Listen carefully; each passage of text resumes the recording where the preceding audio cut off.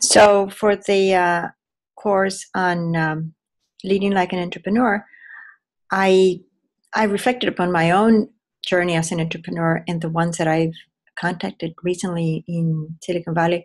And I think one of the key distinctions is that when you're thinking and acting as an entrepreneur, you're not certain about what you're doing, but still you have the energy to go ahead and to try to do something because you're passionate about something and you want to do something about it. So it's not just thinking, it's also acting.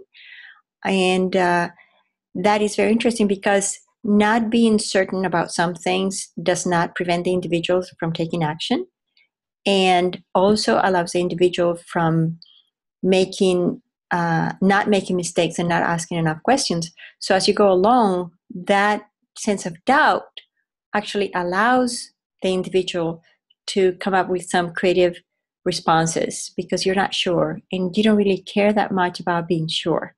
And I think that was the key distinction that I found.